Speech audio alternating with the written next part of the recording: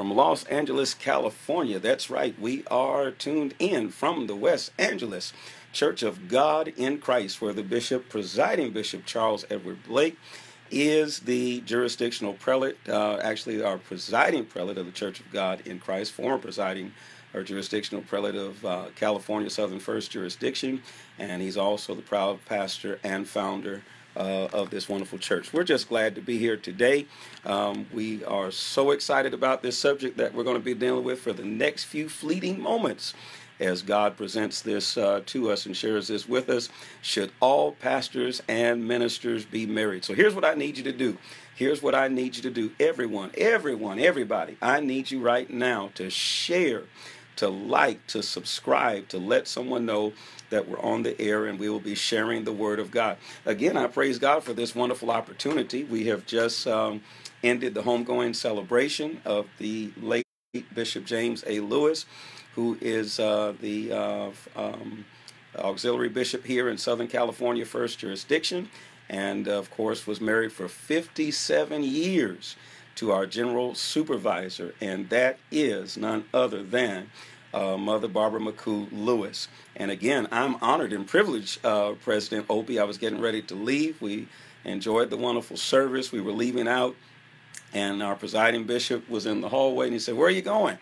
And I said, "Well, I'm getting ready to go to do a webcast." He said, "Oh, you're not staying for the repast?"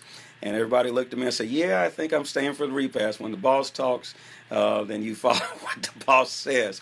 And so I'm so grateful and thankful for Presiding Bishop Blake making this possible for us to do the webcast right here from West Angeles Church of God in Christ. The tech team is second to none. They got everything set up for me. Colors may be just a little tad bit off because I'm not right directly up under the light, but nevertheless, I believe this lesson is going to be a blessing to so many people because there are so many different ones. Bless you, Deacon Colts. Bless you, Thompson Temple, Church of God in Christ. Bless you, Atlanta Dream Style Home BC, as well as Top Realtor. So again, let's get directly into the Word of God, have some wonderful scriptures that we're going to be sharing with you. And the subject matter tonight is, should all pastors and ministers, should it be a requirement that they be married, that they have a spouse? Let's deal with that tonight. Let's pray and go directly into the Word of God. My first scripture is going to be coming from 1 Corinthians chapter 7, verses 8 through 9. So, Father, I thank you right now for this glorious opportunity that you've afforded me to share the unsearchable riches of the gospel of Jesus Christ. I thank you for this ability to share the word across the country and around the world with so many different individuals. And I pray right now, dear God, for those that are in ministry, that you would touch them, help them, strengthen them, that we might continue to spread and to share this glorious gospel of our Lord and Savior Jesus Christ. Now, Father, I thank you've already anointed me for this hour. You've already given me what to say. Now anoint us not only to present it, but anoint us to receive it. And we'll give you the praise and glory, for we ask it all in Jesus' name. And all people of God said, amen. And so if you agree with that prayer, put amen in the comment section. And do this for me right now. Get on the air, get on the line, and tell someone that Tuesday Night Live is on the air, live and in living color from Los Angeles, California, from the executive offices of the West Angeles Church of God in Christ. And again, I honor my presiding prelate, my presiding bishop, Chief Apostle, Bishop Charles Edward Blake, for allowing us to even have this opportunity to share from the executive offices of his local church. Let's get into the topic tonight. And as we get into the topic, don't forget that Bible study is occurring in the next 45 minutes at Life Center Church of God in Christ, the church that I pastor. And my wife and I celebrate and thank God for each and every one of you that were so kind to us. You don't have any sound? That were so kind to us during the, that may be your phone because it looks like everybody else. Periscope, if you got sound, say something. It's always something with Periscope. But nevertheless, yeah, everybody say something if you can hear me because they're saying, okay, all right, you hear me. Thank you so much. So I think that's your phone. But 20 years, we celebrated 20 years this past Sunday. The wife and I of the founding of the Life Center International Church of God in Christ. I'm excited about that. 20 years. This actually makes 25 years that I've been pastoring in the body of Christ, 5 years in Springfield, Missouri, and of course 20 years in St. Louis, Missouri. And what a privilege and honor it has been. So thank you all for helping to make the celebration wonderful. It was great.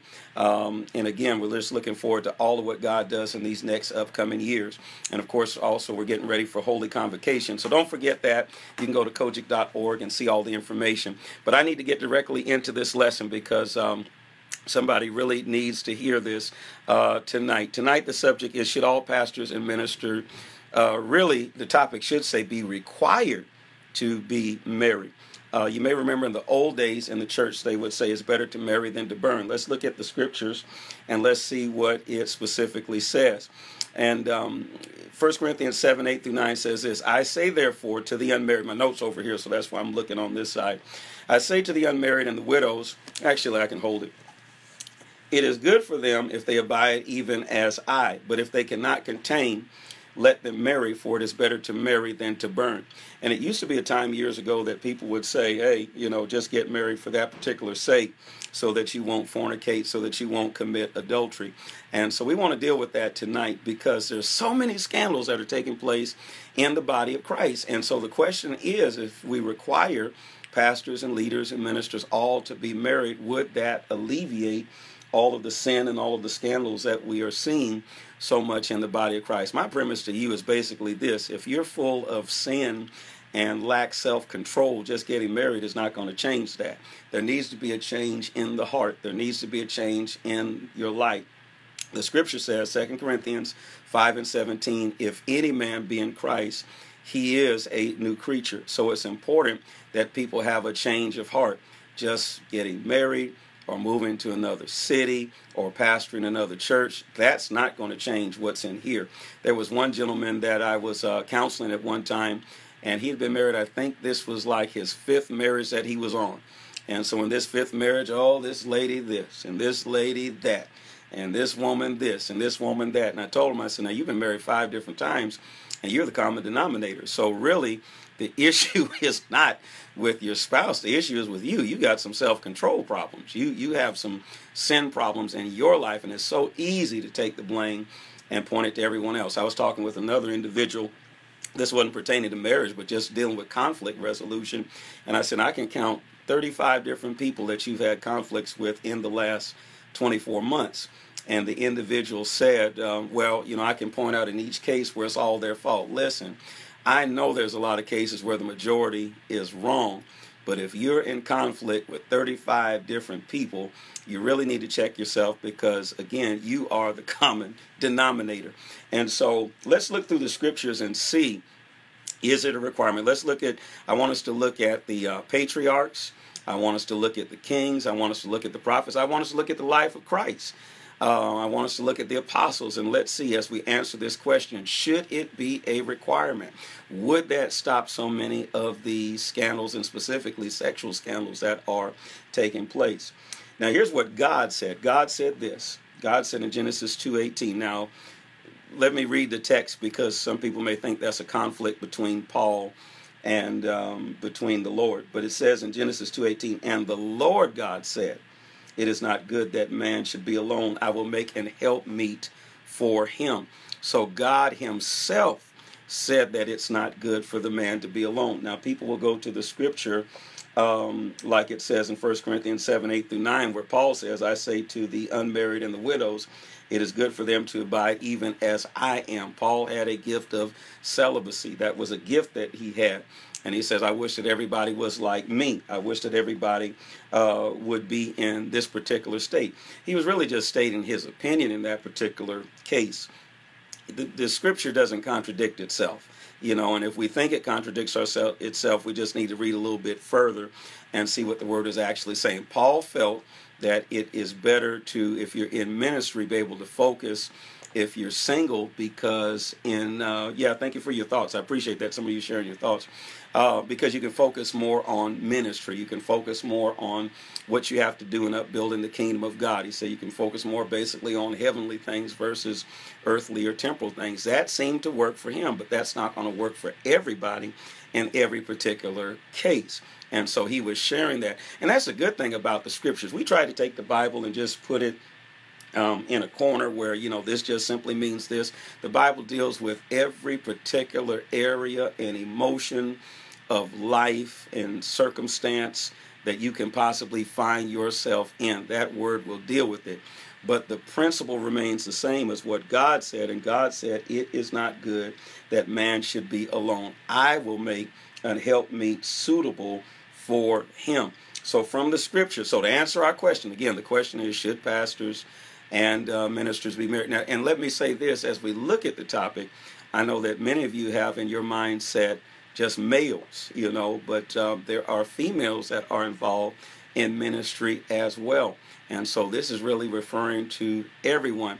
I know you're saying move a little bit. Well, if I move a little bit to this way, some of you are trying to give me some instructions. I may mess up on some of these other cameras.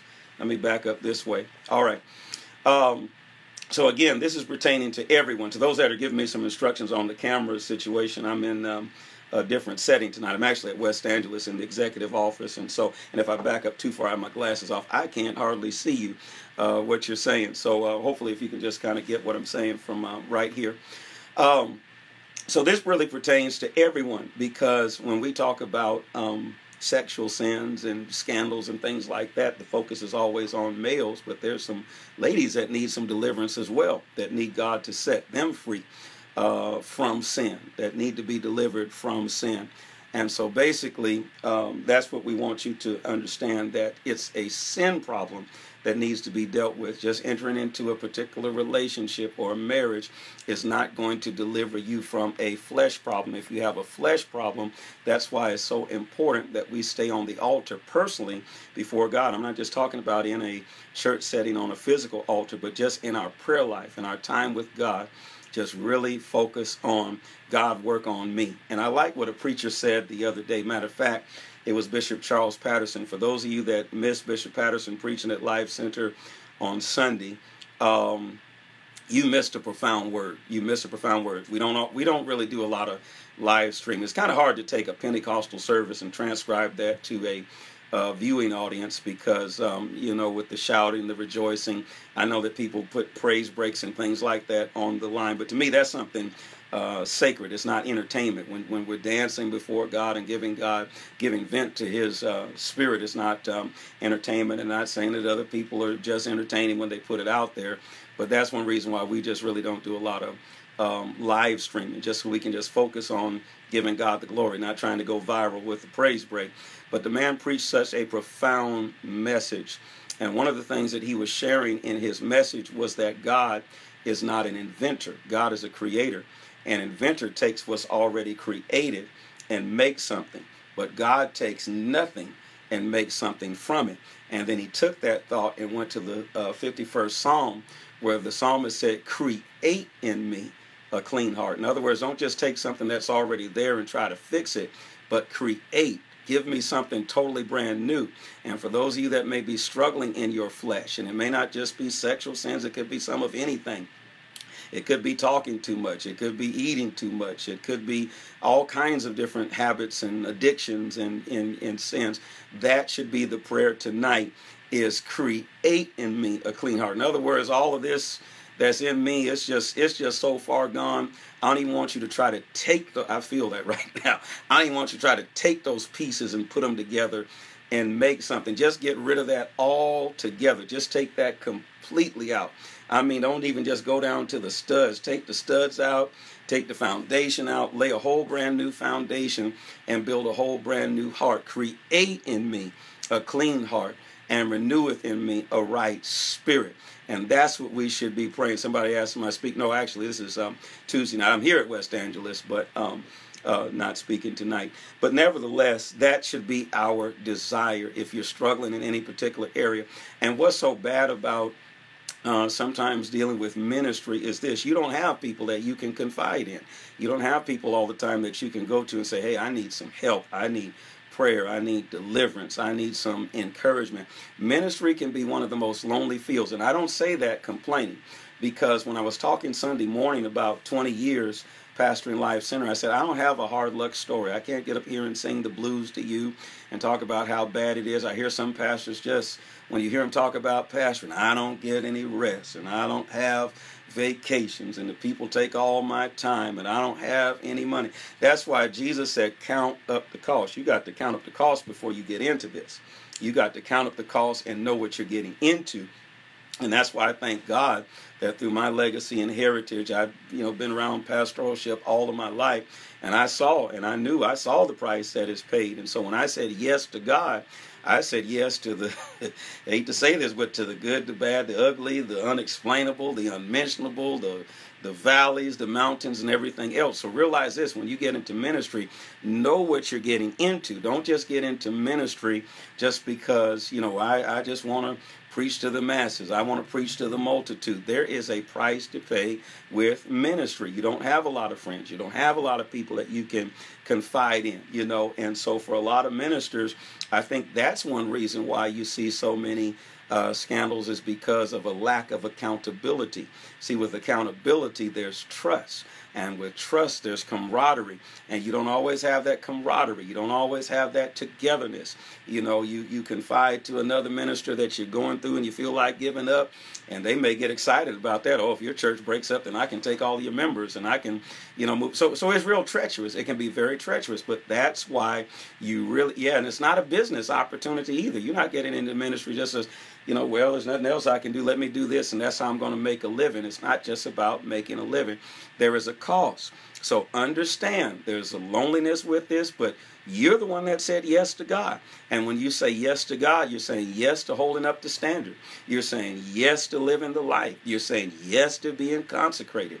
You're saying yes to dealing with frustration and disappointments and things like that. So if you have to get somewhere, just you and God, and ask God to deal with those particular areas of your life, do it. Do it, because you know what? Once you say yes, that's the point of no return. Once you say yes to God, brother minister, sister evangelist, once you say yes to God, that's the point of no return. Jesus said, no man putting his hand to the plow and then looking back is fit for the kingdom of God. He said, you're not even fit to make it in. You're not even fit to be a part of the culture.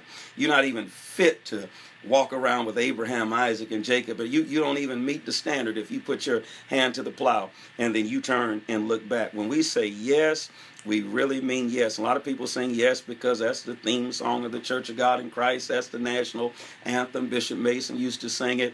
But listen, it is a song of consecration and total consecration. Total consecration, total separation, total dedication. And I'm telling you, you can't look back. Yeah, there may come a time that you have to retire. In the future, I'm going to retire and all of that. That doesn't mean you retire from ministry. You may retire from certain offices and positions and pastoralship and things like that, but you're still in ministry. And when you say yes to God in ministry, that's the rest of your life. Be thou faithful until death, and I will give you a crown of life. 1 Corinthians 15:58, therefore, my beloved brethren, be steadfast, unmovable, always abounding in the work of the Lord, for as much as you know that your labor is not in vain. So let me challenge every preacher that is listening here. We have a world to win. We have a world to evangelize. Not only is the church looking at us, the world is looking at us. And to many in the world, the church has become totally irrelevant altogether. And in order for us to remain relevant, we must be totally dedicated to the work of the Lord. Mind, body, soul, spirit, motive, intent, outside, inside, what people can see, what they cannot see. And so once we're consecrated and dedicated and hold up that bloodstained banner, then God can really do what he desires to do through us. Come on, aren't you ready to see what we read about in the book of Acts? The book of Acts. Acts does not have any ending. At chapter 28, it's totally different from Matthew, Mark, Luke, and John and other books. When you go to those other books of the Bible, you'll find a definite ending. You find the Great Commission in Matthew. You find the Great Commission in Mark. You find Jesus giving a goodbye in Luke and John. You have him talking to Peter and all these different things. But in Acts, it's almost like a cliffhanger. It doesn't end. And the reason why it does not have a definite ending is because because that the work continues even until this time. The work continues at this time. Somebody just asked a question, why would a pastor retire in good health? Well, one reason is this, finishing your course of destiny. That's what I want to see everybody do. I want everybody to be like Paul. I fought a good fight. I've finished my course and I've kept the faith. That's what you want to do, is finish your course. But you never want to be to the point that you build something up and then you tear something down. When I get to the point, and let me just say this to you all, and that's a whole different lesson that we can deal with in another time, but I definitely want to say this. When I get to the point that I can't use restroom myself, I can't, take care of myself and all of that, well, that's the time to really definitely transfer and somebody else that you've mentored, give that to them so that the work can continue. I know that we say we need to stay in, pastor church until we pass on, but again, there's so much more to ministry than what we think about. We think ministry is just behind the pulpit. Mentoring is ministry. Preparing the next generation is ministry. Training people is ministry. Sharing your experiences with other people, not just the good times. How many has ever been in seminars before and a person will tell you, well, I started pastoring in March and then by April I had 20,000 people attending the church, but you never hear about the good, bad, and the ugly. That's why I appreciate the ministry of Presiding Bishop Blake, and even as he talked today, so those of you that did not get a chance to view the webcast of the funeral, go back and listen to the message. It's a very encouraging message, and Bishop Blake talks about those times when you didn't have the huge 2 or 3 cathedrals and all that and 25,000 members. He talked about the time where there wasn't a whole lot of money, and when you went out to eat, it was, if you went out to eat, it was Jack in the Box. That was considered the expensive restaurant to go to, Jack in the Box. And so you can relate to something like that, where somebody has labored, somebody has struggled, they've gone through the difficult times, they've gone through the good times and all of that. And so those are things that can be passed on. So that's what I want to see. That's my heart's desire. My prayer to God for each and every one of you that are involved in ministry, that you would finish your course and you would finish it with dignity, that you would go through your course of ministry, that you would finish your assignment, that you would make it to the finish line and can look back and have no reason to hold your head down. Well, does that mean we got to be absolutely, positively, totally perfect and no faults and everything like that? Listen, the only person I know like that is Jesus. But let me tell you this. I do have the promise from the Word. And for everyone that is struggling, everyone dealing with habits, everyone like, I'm really, really trying, Ankerson, and I just can't do it. The Word says, now unto Him, hallelujah, that is able to keep you from falling and to present you faultless before the presence of His glory with exceeding joy. To the only wise God our Savior be glory and majesty, dominion and power. That is the promise from the Word, and you've got to hold God to His Word. You can't do it in yourself. You can't stand within yourself, but with the grace of God. And listen, let me say this. There are some of you that may argue with me theologically about this, but when we talk about should all pastors, ministers be required to be married, and would that keep people from so many sexual sins and scandals and things like this? Let me tell you what's going to keep you from that. Not just getting married is going to keep you from that. Let me tell you what's going to keep you from that. You need to be baptized in the Holy Ghost. And I'm not just talking about just running someplace and picking up some kind of tongues that you heard somebody preach, because people are so quick just to want the tongues. It's not about the tongues. Those people in the upper room, they waited on God. And they waited on God for 10 days, and God filled them with the gift of the Holy Ghost. Peter was totally transformed. If you really want to live this life, if you really want to be the minister that God has called you to be, my brother, my sister, you need to be baptized in the gift of the Holy Ghost according to the Word of God. That's what you have to do. I'm right now in Los Angeles, California, not too far from me right now. If you go into downtown Los Angeles, there's a place called 312 Azusa Street. Not too far from that, there's another address, 214 Bonnie Bray Street. And that is the place, April the 9th, 1906, right here in the city of Los Angeles, April the 9th, 1906, 214 Bonnie Bray Street, that the power of the Holy Ghost fell and the Pentecostal movement began to spread across the country and around the world. That was a house at Bonnie Bray Street. Matter of fact, the house is still there. It's owned by California Southern First Jurisdiction. And so if you go a few blocks over, you can get to 312 Azusa Street. And that's the place where they moved the meeting to. And the people would seek God. And it wasn't just about the tongues, because what ends up happening now, people, ha-ba-ba-ba-sha, I got it. Oh, ba-ba-ba-licious, hubba-bubba-licious, hubba-bubba-licious, you know, and all of that. And, oh, I got it. But then, you know, there's no other kind of fruit that goes along with it. It's the fruit of the Spirit and not just speaking with other tongues. There at Azusa Street, right here in Los Angeles, California, not too far from where I am right now. There at Azusa Street, they would do what's called tarrying, and we've got that all mixed up, and people fight tarrying and say, oh, you don't need all of that. Probably another way of phrasing that is this. Maybe that's the wrong terminology. Because Jesus said, go to Jerusalem and tarry until you be endowed with power from on high. He meant wait, and the reason why he meant wait was because the power of the Holy Ghost, according to Joel chapter 2, had not occurred yet, not until the day of Pentecost. When the day of Pentecost was fully come, then the Spirit of God was poured out. He said, I will pour out of my Spirit upon all flesh. So maybe tarrying is not the best word to use. I do believe in tarrying for the baptism of the Holy Ghost. But when we say tarrying, we're not saying, in other words, you got to wait to get something that God already has available. He's ready to fill you with the Holy Ghost right now. But maybe a better term to use is waiting on God, lingering in the presence of God, staying in God's presence until God conditions our heart and transforms our heart and takes out of us things that do not belong there. And that takes time. I know we're in a time now with 90-minute services once a week. You know, I have no issue, no problem with that. I don't believe in wasting a lot of time in a worship service.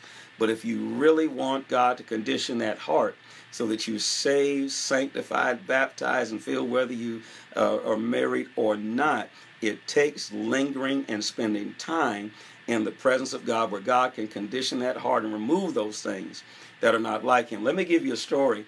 And this happened right here in Los Angeles, 312 Azusa Street. There was a gentleman named G.B. Cashwell. G.B. Cashwell, that was his initials. Cashwell was the last name. And he was the leader of the Pentecostal Holiness Church. And so he was a white gentleman, Caucasian. And so he came to Los Angeles. He'd heard about what was going on at Azusa Street. I mean, people were coming here from all over the world. C.H. Mason came and others with him to see all about what God was doing. So nevertheless, G.B. Cashwell came, and the first service that he was in, he was totally disgusted. He just was completely turned off. And the reason why he was turned off was because he was from the South, and there was the Jim Crow laws, and that's just the way that things were. And so coming to Azusa Street, it was a mixed worship service, a mixed worship experience. People from all different cultures and all kind of different backgrounds. And so nevertheless, he saw black people tearing over white people to receive the Holy Ghost. He said, oh, no. He said, no way, no how. If that's what has to happen for me to get the Holy Ghost, I guess I'm not going to get it. And so he left. And when he left, he went back to his room, and God dealt with him, and God showed him. He said, I'm not going to fill you, and you will not experience the fullness of my Spirit until you get out of your heart that hatred for black people. And so he cried out to God, God, tearing. So in other words, you could call it waiting on God. In the Pensacola outpouring, they called it soaking. You know, maybe we need to come up with some kind of biblical term, but the best term that the saints could use from the Bible in those days was tearing. And so he waited upon God. He waited upon God, cried out to God until God sanctified him down to the bone. Ran into the service at Azusa Street, shocked everybody. Ran into the service on Azusa Street and said, I want a black person to lay hands on me so that I can be filled with the Holy Ghost. And according to his faith, it happened. And that black person laid hands on him, and he ended up getting filled with the Holy Ghost, speaking with other tongues, and went back south, preaching and going on his way, rejoicing and magnifying God. That's what it's going to take. Still with me? Okay, yeah, thank God you're still with me. Um, there are so many that have said, well, it doesn't take all of that anymore. It still takes waiting in the presence of God. If you're still with me, put that in the comment section. We be here, like they said in the book of Acts. Well, don't, that's bad English, but just say we are here. So that's what it takes. If it took that then, it's going to take it now. So again, to answer that question, should all pastors and ministers be married? Well, according to the Word of God, the Scripture says it's not good for man to be alone. But I will tell you this: just getting married is not going to deliver you from your sin. Yeah, he said this ain't time to be freezing up. So it froze up once. Hopefully everything is straight now. This, what you have to understand is the heart has to be right. That's what's going to do it. Your heart has to be right. So please stay in the presence of God. To you ministers and pastors and leaders that are watching, and you may say, well, how long do I got to stay? Well, let me give you another story. The late Bishop Charles Harrison Mason, founder of the Church of God in Christ, many times would come into, it's freezing, but here, okay, good. Is it freezing over and over? If it's freezing over and over again, then I will turn the Wi-Fi off and just use, but they got some of the strongest Wi-Fi in the nation here right now. I'm going in and out. Hold on a second, saints, because I don't want you all to miss what I'm saying. It keeps freezing. Hold on, because there's some things that I want to say to you. Just let me know if it's getting better. Let me know if it's getting better. Let me know if it's getting better, because it looks better on my end right now. But again, with the hunger for the supernatural, here's what I want to say. That is the key. And you may ask the question, how long? The story I was going to tell was about Bishop Mason. He would come in sometimes, have people praying 3 and 4 and 5 hours. And one day they were down on their knees, and it was about 3 hours they'd been praying. And somebody was sitting there saying, Lord, have mercy. Jesus, my knees are hurt.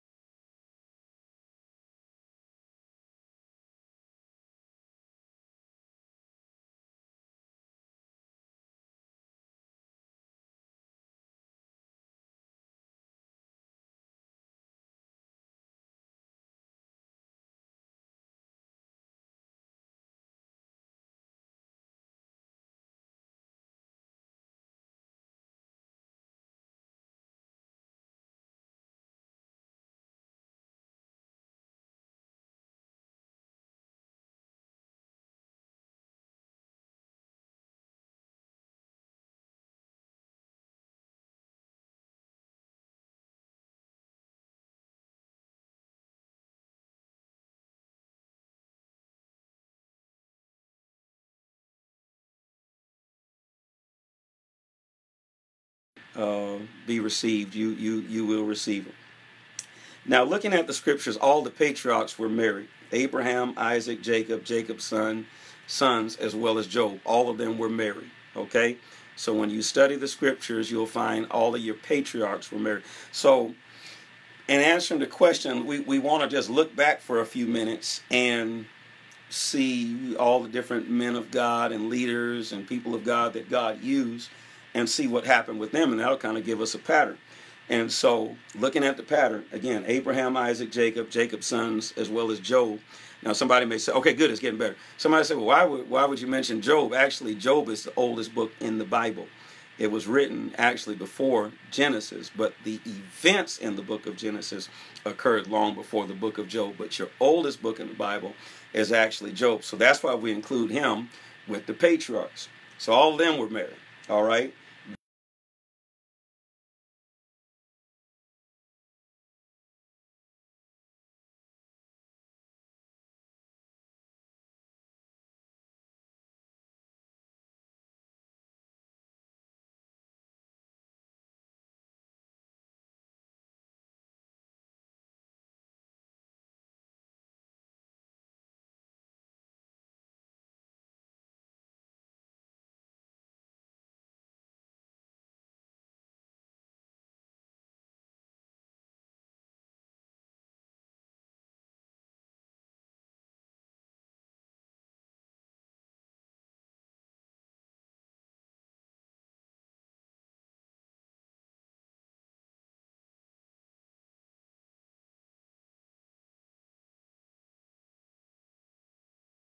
The establishment of the nation with Moses and with Aaron, and even with the establishment of the priesthood, these individuals were married. And as far as we know, most of the prophets were married as well. Isaiah was married, Isaiah 8:3. And he says, I went unto the prophetess, and she conceived and bare a son. Then said the Lord to me, call his name Maher-Shalal-Hash-Baz. Ooh, Hankerson, you pronounce that name real good. Guessing just like everybody else. But nevertheless, Isaiah was married. Hosea, we know, was married. Hosea chapter 1, verse 2 and 3.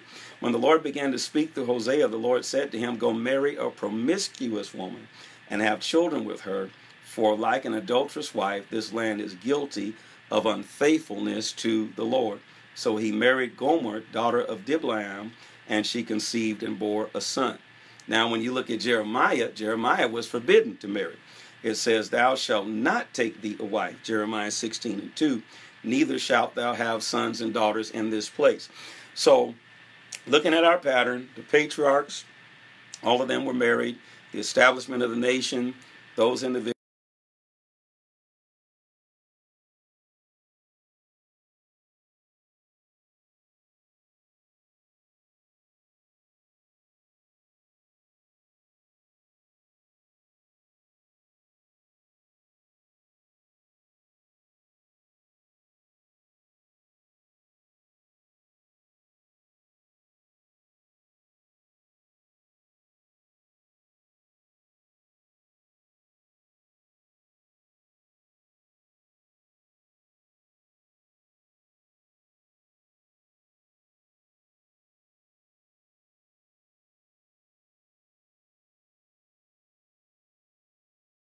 married because, of course, he is the Son of God.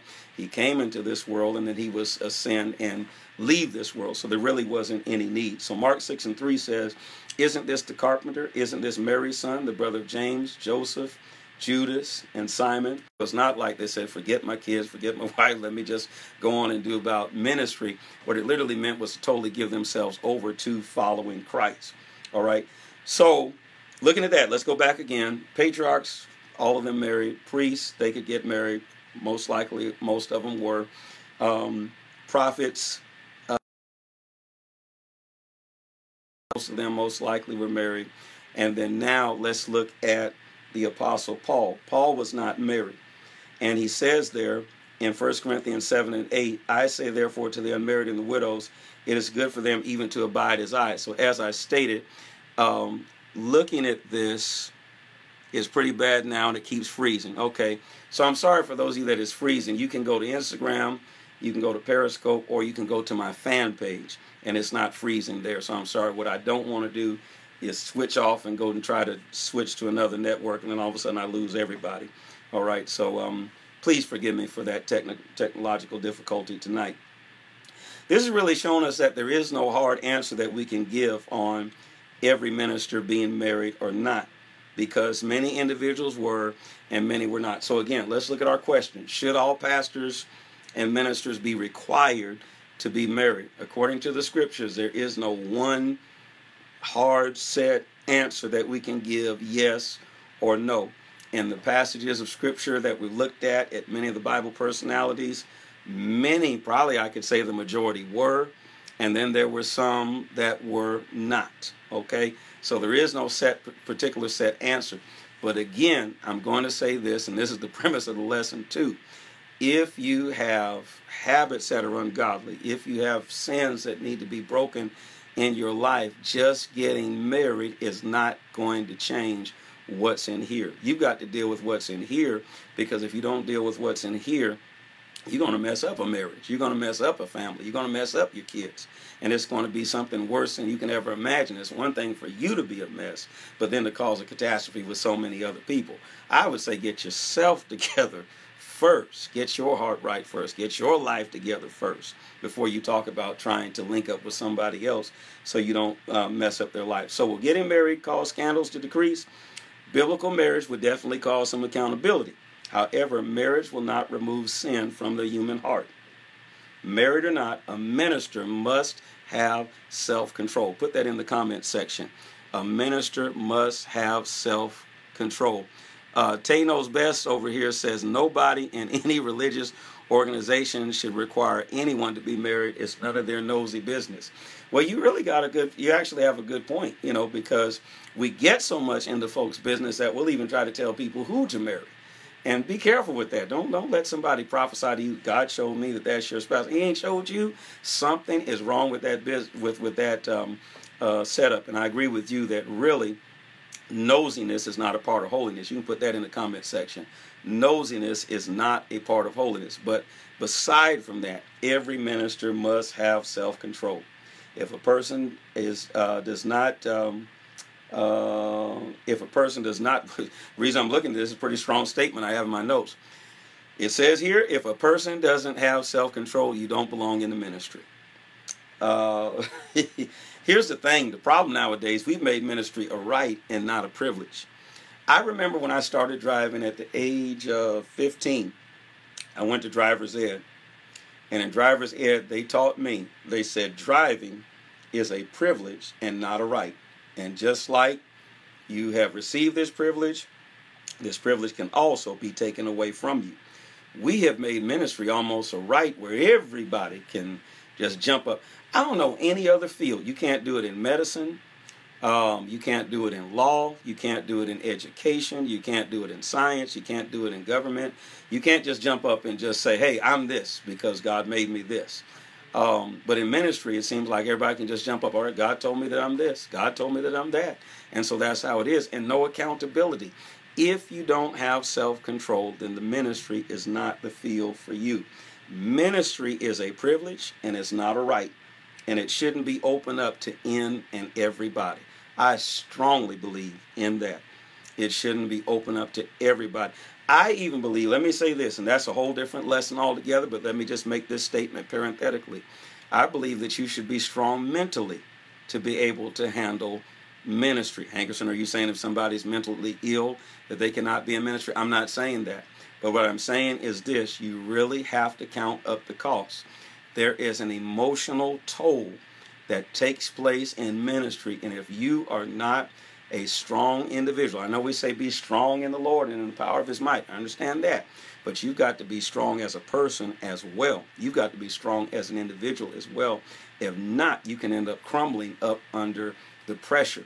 And so I believe people should really count up the costs before entering into ministry. Here's what the scripture says about self-control. Proverbs 25:28, like a city whose walls are broken down is a person who lacks self-control. Proverbs chapter 16, verse 32, better a patient person than a warrior, one with self-control than one who takes a city. Galatians chapter 5, 22 through 23, but the fruit of the Spirit is love, joy, peace, forbearance, kindness, goodness, faithfulness, gentleness, and self-control. Against such there is no law. So this goes back to what I was saying about the baptism of the Holy Ghost. And thank you all for the numbers coming back up. I know that you all had so much trouble with this freezing and everything like that, but you all are so dedicated. I thank God for all of my Tuesday night viewers and followers. You are dedicated. And if it goes in and out, you make sure you either get back on or you go. I see some of you jumping on some of the other contraptions that were, I say contraptions because you can't see it, but it's actually contraptions. Instagram, Periscope, thank you so much. I appreciate that. The fan page as well. But it goes back to what I said, the baptism of the Holy Ghost. Kingdom of God is not meat and drink, but it's righteousness, joy, and peace in the Holy Ghost. Now that's what the scripture says. Now in the Hankerson version, let me give you the Hankerson version. The baptism of the Holy Ghost is not just talking in tongues, but is having self-control, is having the fruit of the Spirit, is having the character of Christ. We have mastered the speaking in tongues. The body of Christ is almost like the Corinthian church. Paul said in one instance, he was trying to take up the offering. He said, now you all do good in spiritual things and utterances and all of that. I want you to do good in this also. So we got talking in tongues down packed. I mean, we know how to roll our tongue. We know how to sound deep in those tongues. We know how to talk to each other in tongues. I saw two women in church one time. I think they cussed each other out in tongues because one wanted the other one to move. The other one wanted the other one to move. And this one looked at this one, ha ba ba shata. And the other one looked, he bo shana. I said, oh, wait a minute. They are not talking in tongues.